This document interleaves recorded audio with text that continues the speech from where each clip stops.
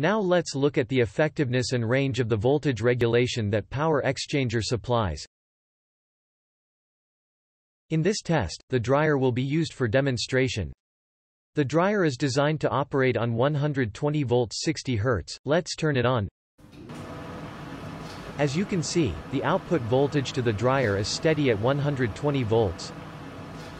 Next, I'll raise the input power to create a 230 volt electrical environment.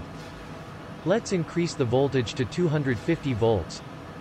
As you can see, the output voltage stays steady at 120 volt. The PowerXchanger is able to compensate and keep the voltage at 120 volts. Let me alter the voltage again. It is now set to 185 volts. The output voltage is still steady at 120 volts.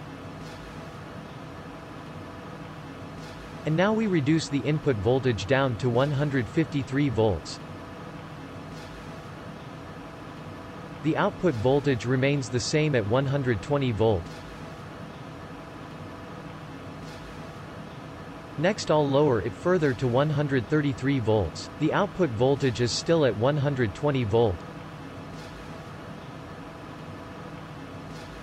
The input voltage is now down to 120 volts. The output voltage is still steady at 120 volt. Even with such a broad range of input voltages, it produces a stable and constant output. It can compensate for voltage drops and protect the appliance it's connected to while keeping a steady output voltage of 120 volts. So the 120 volt 60 Hz designed dryer can function as it was designed, even in an unsteady input power environment.